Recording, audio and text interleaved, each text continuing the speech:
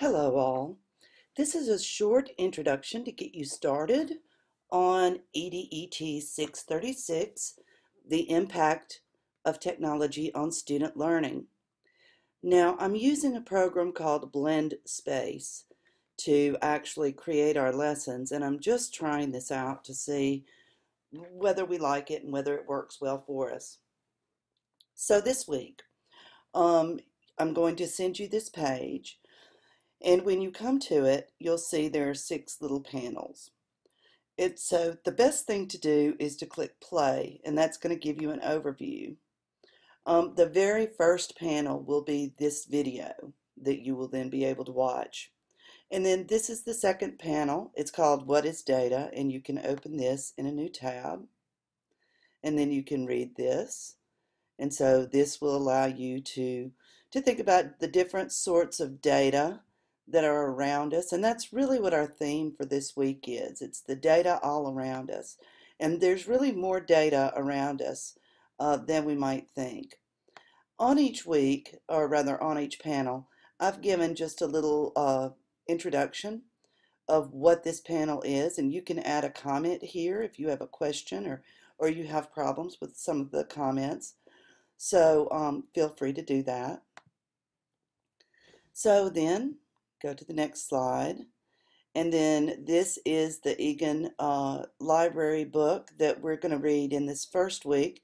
There are 2 chapters, and so when you click this tab, you're going to be prompted to log into the library. So do log into the library, and then you'll be able to read the book unless apparently it's in use. So, and actually I'm the person who's using it right now, so I'll close it just in case other people would like to. So hopefully you'll be able to get in there. And the best thing to do would be to print the first 2 chapters of the book to read them. That would be helpful for you. That way you're not, you don't get stuck if somebody else is reading the book and you're trying to read it at the same time. And then you have your Blog 1 assignment. And for those of you who have taken my classes before, this is very like some of our other previous assignments.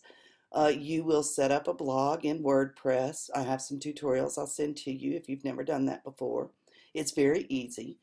And once you set up your blog, then this is your assignment to actually just think about the data in your everyday life. That's our theme this week. And what is the data all around you that could help you to consider the impact of technology on student learning?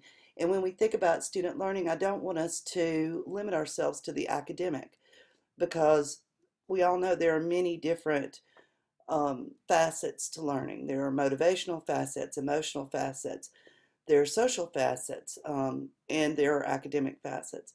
So don't limit your thinking just to academic. You can think about all of those facets of learning. Make your first posting by Friday. I have to apologize to Alita because I told her mistakenly we were going to begin on Monday. So Alita, I'm sorry, and but I'll be sure that you do have this information. So do make your posting by Friday, and then by Sunday, comment on the blogs of some of your colleagues. And then you remember the blog roll. And so do put your name and your blog address and your Twitter handle on the blog roll. If you're new to blogging and tweeting, again, I do have some tutorials I will share with you. But this is just a Google spreadsheet, and when you click the link, you'll be able to go in here and you'll be able to actually type in it. It looks like you can actually do that here. No, you can't. You'll actually have to click the link to go to this spreadsheet. And then finally, the standards and levels for this week. Level 1 is a B. So if you actually achieve at level 1, that would be a B in the class throughout. Level 2 is an A, and level 3 is an A+. It's exceptional. So these are the levels that you'll be able to achieve throughout the class, and I'll just keep them before you in each lesson. I will be putting up a spreadsheet to invite you to host a Twitter session, but we won't do that yet. We'll start tweeting next week rather than this week. our Twitter time will be Tuesday at 5 o'clock. So do plan on that from next week moving forward. So that was just when you click play, you can play through and you can see everything for the week. Now to actually go to these links, you can click the link here, open a new tab. And then the only one I'm a little concerned about is the blog roll, because it doesn't seem to want to allow you to add your name here. So if that is a quirk, then I'm also going to send you the link to the blog roll in the announcement that I'm about to send. I will have a full syllabus for you next week, and I will do another video just to tell you a little bit about the class. Thank you very much.